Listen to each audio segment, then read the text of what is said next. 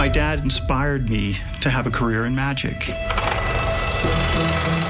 He did these homemade movies. He would call them crazy shots, and they all had a magical quality to them. They were kind of practical jokes, and sometimes I was the butt of the joke.